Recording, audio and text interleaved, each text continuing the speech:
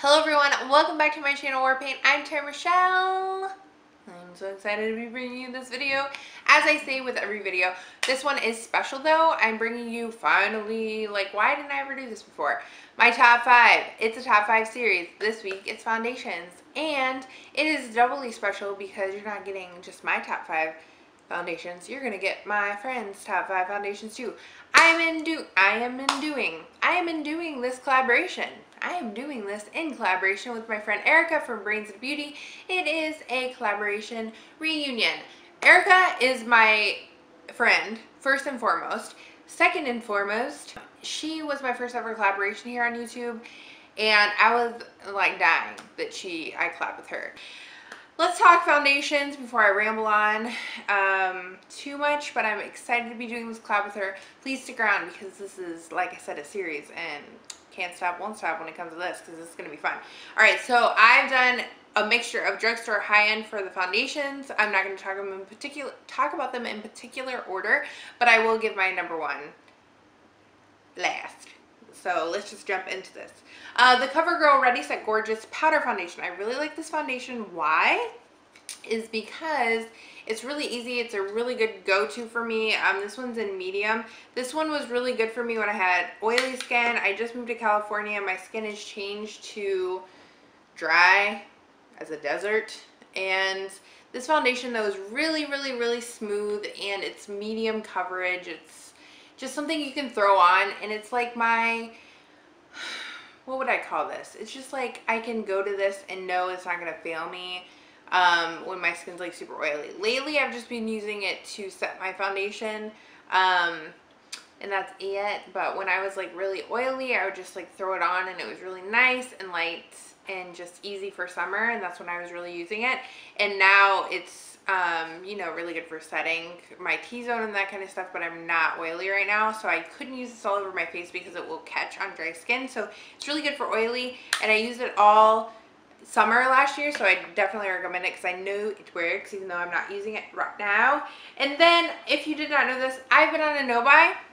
I just went off of it. I was on a no-buy for 6 months and 2 days, and so therefore I was forced to shop my stash. And I fell in love again with an oldie but a goodie, and that is the Revlon Photo Ready foundation. This is literally the foundation I was wearing when I started my YouTube channel, and I was like, well, I probably shouldn't just be wearing Revlon. I should be wearing something really fancy. So I went out and bought the Makeup Forever HD foundation, but literally, like, I felt like they were definitely dupes for each other. I never even talked about it. Like, I should have done a dupe video, but I didn't. And I definitely, like, have evolved in my foundation, so like I want to try the Makeup Forever foundation again because it might, you know, be better. You know, I always say this is my rule of thumb. I may be showing you drugstore foundations. I do think that they're good. They're in my top 5, but I really think that you should invest in a foundation, even if it means like $8 at the drugstore. One that really, really works, because that is the base of your whole look. So it's super important. So anyway, this foundation is really thin. It gives medium to full coverage. It's really natural looking. It has a satin finish. I'll show you how runny it is on my hand here. This you're going to want to use a stippling brush with, or a flat top kabuki, or an angle top kabuki, a kabuki of any top that you want. That is what's going to work best with this. I wouldn't use a beauty blender because it's going to dilute the product and make it even thinner and more of a light coverage foundation. Use that stippling brush, girl. Trust me, it'll be a dream. So the next foundation I have been in love with, and this has been really a go-to right now for me with dry skin. With oily skin, I really didn't have any issues. I just had to like really diligently set this foundation. It is the Bobbi Brown Stick Skin Foundation Stick. This thing, like, does not get enough love here on YouTube. I feel like I'm the only one that gives love, and then after I did, some of my friends gave it some love. This is the shade Beige, which is not my shade right now. This is too light. This stuff is just so creamy, so smooth. I blend it out with a brush once again. So I use, there's a cosmetic skin perfecting brush. It's like a flat top kabuki. If you can hear my fridge. By the way, this isn't my typical background.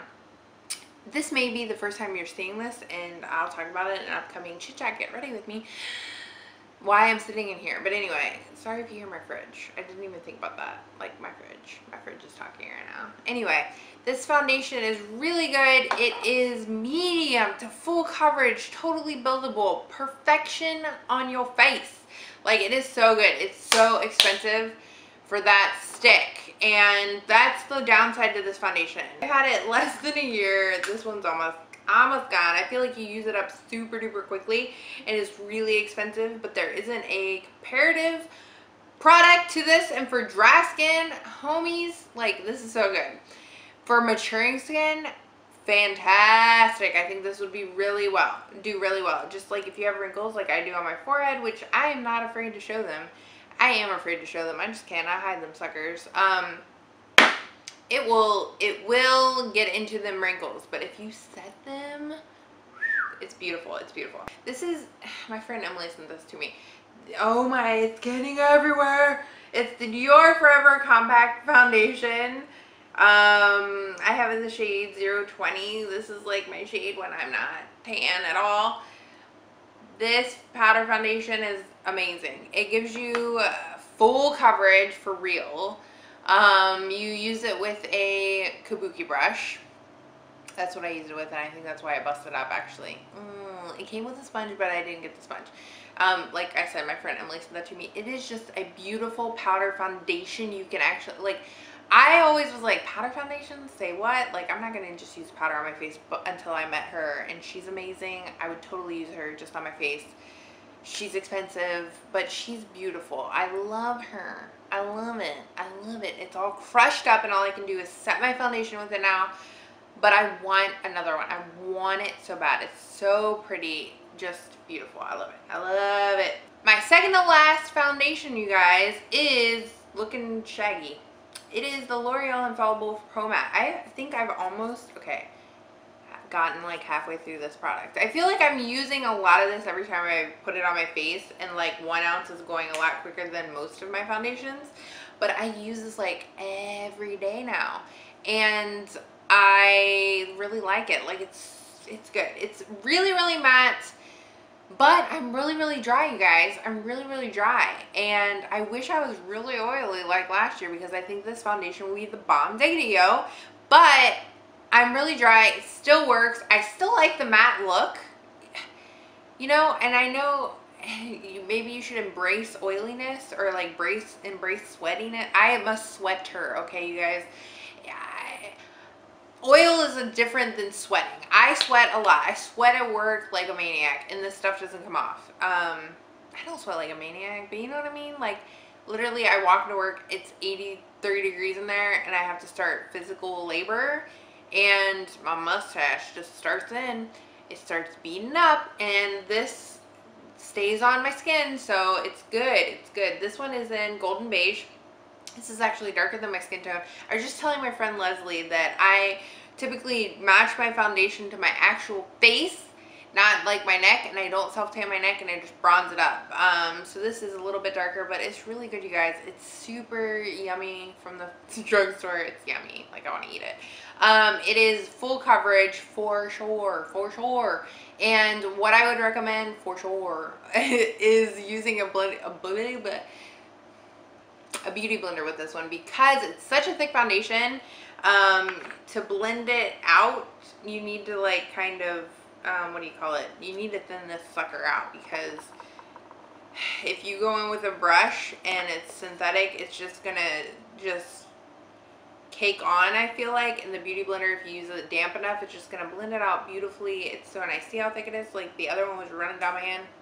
Not this one, girl. This one's thick as thick gets, okay? And it's beautiful coverage. But beauty blender is the way to go. Like, and if all else fails, if you guys don't have a beauty blender, if you don't have a brush, girl, your hands are your greatest tool. For real. Like, people don't use their hands enough, I don't think. Because, like, with the Bobbi Brown foundation, too, like, using your hands is a beautiful way to apply that foundation. Even though I said to use a brush, use your fingers. Like, it really does something. So my number one holy grail homegirl foundation of all time, until they come out with a miracle foundation that changes my life drastically, like, drastically, you guys, is Estee Lauder Double Wear. If you're not new to my channel, you already know. This was my very first bottle of my Estee Lauder Double Wear. This is how much I love this. I have my very first bottle. My other foundation has a MAC pump on it, and it's just like not looking good, so I keep this to show in videos. Estee Lauder Double Wear is a matte foundation. It is long wearing, just perfection in a bottle. If you're an oily skin girl, look no further. If you've been looking for the foundation that is going to mattify you, that is going to make you look perfect, flawless, this is your foundation. I really, you guys, like, I love full coverage foundation. I feel like if I'm going to put something on my face, like, don't I just want to cover up every imperfection? Like, I don't really go for the skin look. And today, it's funny, like, I'm doing this foundation video. I'm actually doing a review on a foundation. Not today, but I'm testing it. I'm testing the long-lasting 25-hour Rimmel London foundation, and that is what I have on my face today. It's just funny because I don't have any of my top foundations on. But I'm just telling you, if you're an oily skin girl, if you've been just seeking out like the best thing ever, just try this one. It may not be the best thing ever for you, but just get a sample of it. You can get a sample, a 10-day sample at Macy's of Estee Lauder Double Wear. It's $36, I believe, and it's well worth your money. It's so good. Like, their hype behind this, when you saw it on YouTube, when it, you know, really got hyped up, it's true. And I didn't buy this because of YouTube. I bought it because of a friend's recommendation. She literally went to Macy's, got the sample, put it on her face the next day, went out and bought the bottle right after her first application. So she's like, you have to try it. She's like, no, you just have to buy it. So I literally just bought it. I didn't even get a sample. And I just love it. I'm in the shade Tawny. I like it all times. Really, like, that's kind of a tanner color, but it really goes, it just matches me all the time. It doesn't matter if I'm self-tanned or not self-tanned. It just works. So they can really match you. They have a huge shade range. So that's like one thing with some of these foundations, like drugstore foundations, there's not a huge shade range. And I'm telling you, Estee Lauder can match you, and I should be their spokeswoman. Do they know how much I love their product? I love it so much. It's so good. So definitely, hands down, homegirl #1 up there, top 5. Erica's channel is linked below. Don't forget to go over and just hit the subscribe button. She has wonderful tutorials. You know that I don't like post tutorials all the time. She is over there posting tutorials all the time. She does really good reviews, and she's a nail girl of mine. So if you guys are into nails, Erica's your girl. She's going to teach you how to do your nails, teach you really awesome tutorials on just like trending nail things, majiggers, that I watch every single one of her nail tutorials. But she does a wonderful job. I just adore her. She's a great friend of mine. Go over, hit the subscribe button, tell her I sent you, and get excited because next week we have another top 5, and I'm not going to tell you what it is. You just have to come back and see. So if you're new to my channel, please hit the subscribe button. Don't forget to follow me on Instagram, Twitter, Tumblr, and Facebook. I'm on all of those, and mostly Instagram. So come over, say hi, and you know, follow me over there. That's the word. Follow me over there, and you'll see more of my life. So anyway, I love you guys so much. Thank you so much for watching. I hope you guys enjoyed this video, and I'll see you real soon. Okay, bye.